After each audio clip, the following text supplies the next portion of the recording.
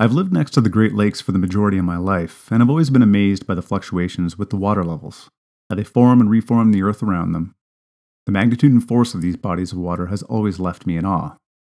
The past several years have been even more interesting with regards to what exactly these massive lakes do. To be honest, I've never given it too much thought up until recently. I, as well as many people that live on and around the Great Lakes, have always concluded that the water levels rise and fall naturally in a mostly cyclical pattern, which would largely be a correct assumption. But why are the Great Lakes so high right now? How did they go from record lows in 2013 to record highs in about 7 years? To understand lake levels, we have to look at 3 components: precipitation, evaporation, and runoff, which all add up to equal the net basin supply. Precipitation has been much higher along most of the Great Lakes basins in the past several years since the historic lows of 2013, which has obviously had a direct impact on water levels, which also adds to a higher runoff into the lakes from nearby rivers, streams, wetlands, and urban water systems. We'll get back to why precipitation has been higher.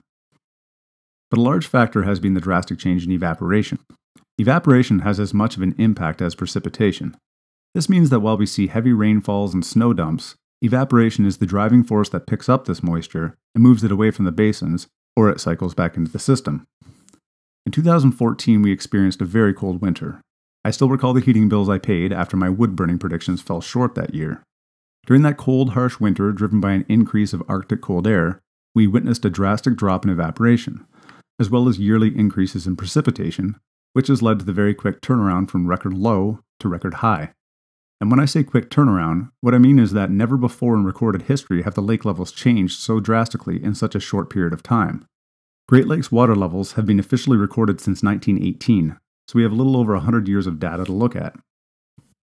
During this period of lower evaporation and higher precipitation, the lake levels quickly started to rise and have continued to break records.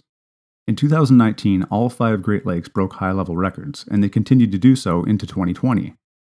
Now, what I find most interesting about the current levels is the quick change, and scientists state that this is likely to become the new norm. Record highs and record lows in much shorter periods of time, unlike the slower, more gradual level changes that we have been able to study thus far.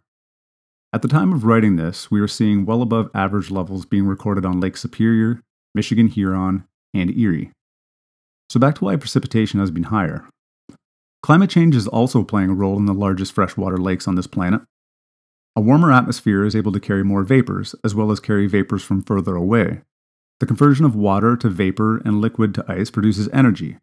More vapors equals more energy and increased atmospheric moisture, which is an explanation for more larger-scale rainfall or drenching events in the past few years. So what happens next? The U.S. Army Corps of Engineers has been able to model a few different outcomes for the upcoming year 2021, and well, if you made it this far, I'd assume you'd be interested in finding out just exactly what that is, so I'll leave a link for that in the description. But their actual forecast: above average levels heading into 2021. Nothing record-breaking for the first few months of the year, but slightly above average. For the rest, we'll just have to wait and see. I hope you enjoyed this video of the Great Lakes water systems, and thank you for watching.